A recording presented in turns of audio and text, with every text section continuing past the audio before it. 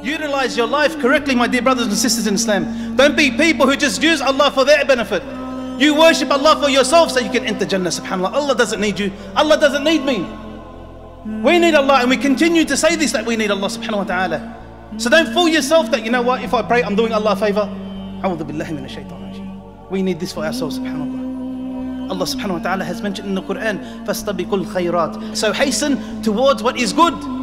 You see good, run to it, rush to it, subhanAllah. Don't sit back and say, you know, someone else will do it. Someone else will do it. No, you take it upon yourself. You do that act because Allah has given you an opportunity to do it. Just imagine Yawm al-Qiyamah. You saw your hasanat and they're not that great.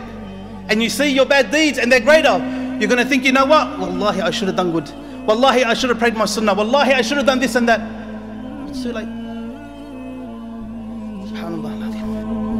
كوني هنا واستوطني في كوني عيش الهنا في خافقي وعيوني